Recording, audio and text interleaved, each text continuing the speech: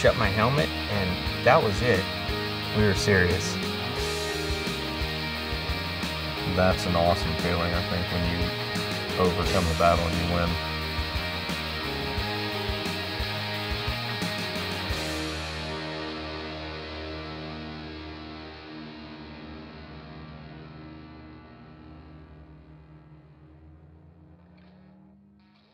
That's why you're in the gym, you're riding a bicycle, you're running up and down the hills, so you can do that last lap.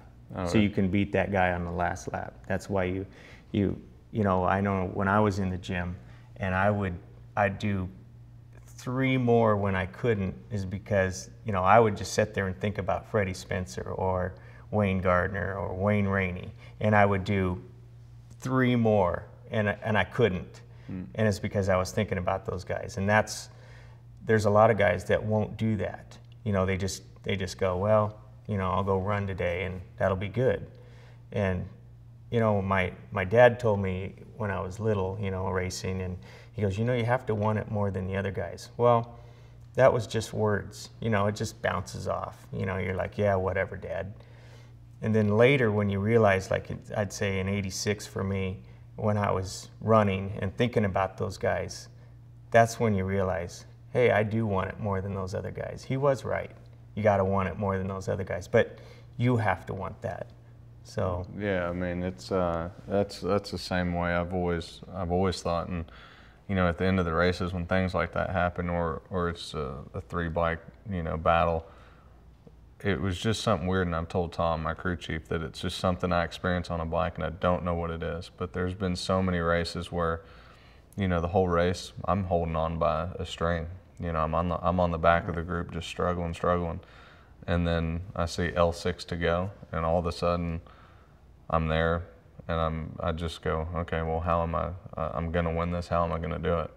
And you don't think about struggling. You think about, okay, I got to pass this guy and do it. And it's funny. And again, when training, thinking about who I want to beat, who I'm training to beat, and I'll be a good example is I'll be riding by myself for 2 or 3 hours on a bicycle, got a heart rate monitor, have a power meter, and I've got all the different stuff going at the same time, looking at stuff and doing the same power, and I start thinking of a race, and I start thinking of what I want to do in that season, and I'll look down and I'm doing the same power, but my heart rate's gone up 15 beats because I'm getting like an adrenaline rush of thinking of something different. And I absolutely know it's what you're pretty funny. About. Yeah.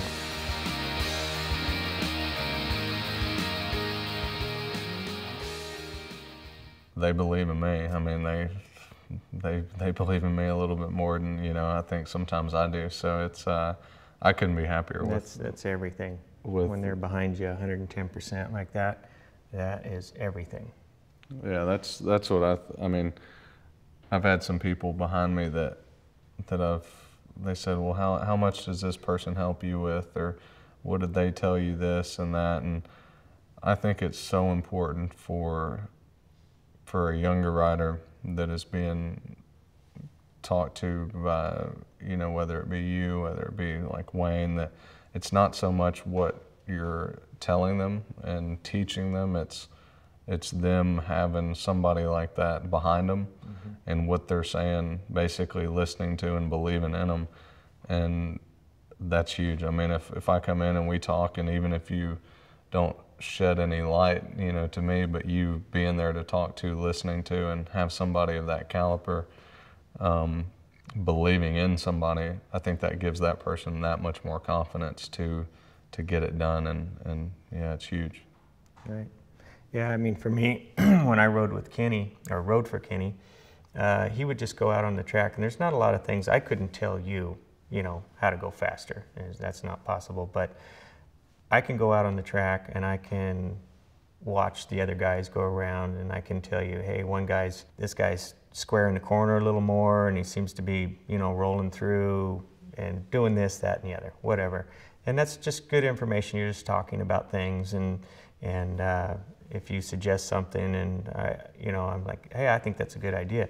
Just things like that. Kenny would do that, you know. It's like, hey, I'm thinking about doing this and that. Yeah, I think that's the right way to go. Just having somebody there to back you up, going, yeah, I think that's right. You know, that's worth a lot.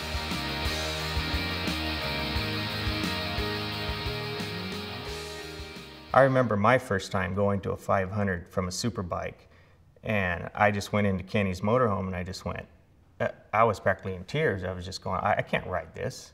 You know, he's, no, just relax. You're going to learn it. It's going to take some time. You know, I would love to ride a 500. I don't know.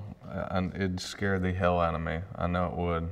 But because when I started watching racing, I really started watching in the 88.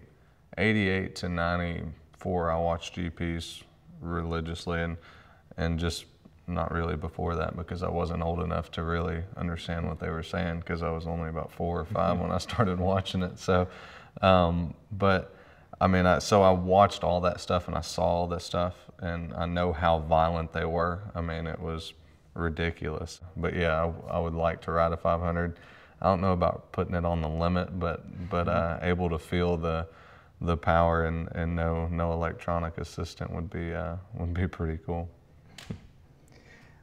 Well, you wouldn't want to ride a 500 because what you're riding today, it's so removed, and it would be miserable to ride because the tires are crap and the suspension's crap, and then, you know, the power would come in so hard that it would just, you know, it'd want to high side you. And from what you know, it wouldn't be fun. I mean, I'm just telling you right now, you just do a lap on it and just go, that's crap, and then, you know, that'd be the end of it.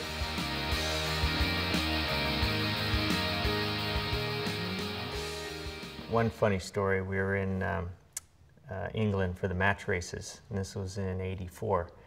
And Yamaha had brought a new V4 engine. It was reed valve, and that was the very first reed valve engine they had ever built for the 500. Ours were disc valve. And so they had it in the truck, and we were looking at it, and I was like, wow, that's really cool. And I said, Kel, put that in there for the race. And he's like, oh no, the Japanese would just freak out, you know. And I'm like, put it in for the race. I want to try it. No, we have to save it for the GP to, you know, for a test. And I just kept on him, you know, Kel, just put it in there. I won't say anything. Don't say anything. Just put it in there. And he's like, oh man. So he puts the motor in. We go out and we win the race. And the Japanese found out, and they were out of their minds. But we knew it worked. So there was phone calls to Japan and all kinds. I was in trouble, and Kel was in trouble, and I'm just like, well, then fire us. If you're that pissed off, go ahead, just fire us. And they're like, no, I don't think we can do that. So, yeah, we've done some things that we weren't supposed to, but yeah, that was one thing that really wound them up.